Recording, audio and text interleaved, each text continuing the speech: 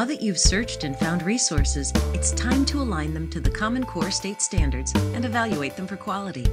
You can do this using the Achieve OER Quality Rubric tool that lives directly in OER Commons. We'll use the example of the Great Fire to model this process. Click on Evaluate Resource to begin the alignment and evaluation. You can easily toggle back and forth between the evaluation tool and the resource. This is the Guidelines and Reminders portion of the evaluation tool. As you're evaluating for the first time, read this section carefully. Your ratings will be saved and displayed for the entire OER community to see, so be thoughtful and thorough.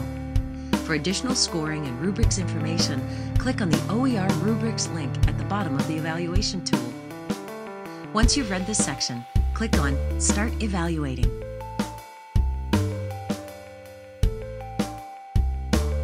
The first step is alignment, deciding which standards the resource addresses. If you'd like to move on without aligning the resource to standards, click Skip is not applicable and move to Evaluation. This particular resource is aligned to the Common Core State Standards for English Language Arts because it's an example of an engaging and rigorous text. This resource is intended for 6th grade, and it is aligned to the learning domain for Reading for Informational Text. Select the standard or standards that the resource most closely aligns to. This resource relies heavily on textual evidence, so standard RI 6.1 Cite Textual Evidence is the best alignment. When you click on the standard, you'll see it pop up in a yellow box in the upper right-hand corner. Then click Add Selected Tag. Click Return to Evaluation, and the alignment will be completed.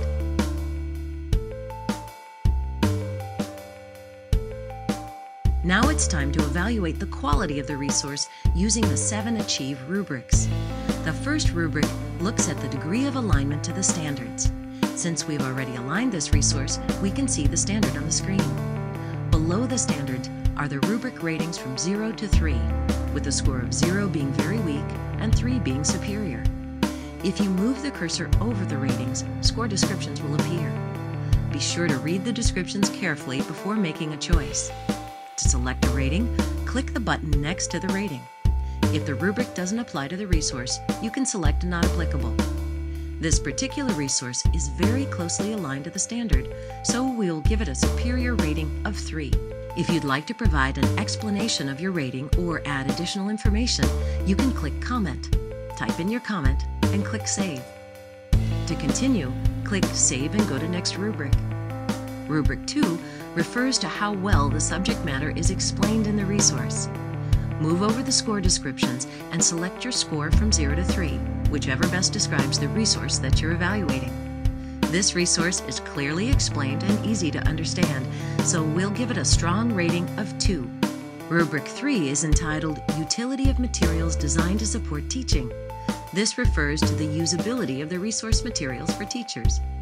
Assess the resource carefully, read the scoring descriptions, and make the best choice for your resource.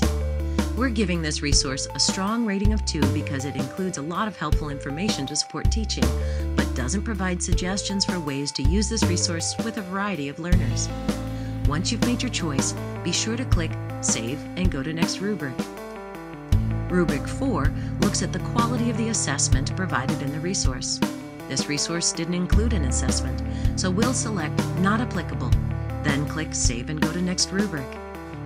Rubric 5 explores the quality of technological interactivity. This is specifically for resources that have a technology-based component. This resource doesn't have a technology component, so we'll select Not Applicable, click Save, and go to Next Rubric. Rubric 6 addresses the quality of instructional and practical exercises. For example, if the resource contains instructional tasks intended to strengthen a skill or piece of knowledge, does it supply enough practice? Is the practice of high quality? As always, read the descriptions of the ratings carefully before selecting a score.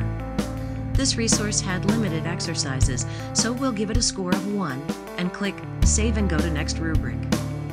The final Rubric 7 addresses the opportunities for deeper learning in areas such as collaboration, communication, and real-world application. We'll give this resource a strong score of 2 for this rubric because it requires students to use abstract reasoning to come up with a solution.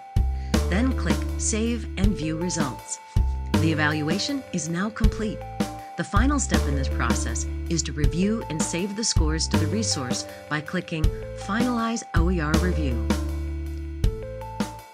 Thank you for being a valued member of our OER community. Enjoy!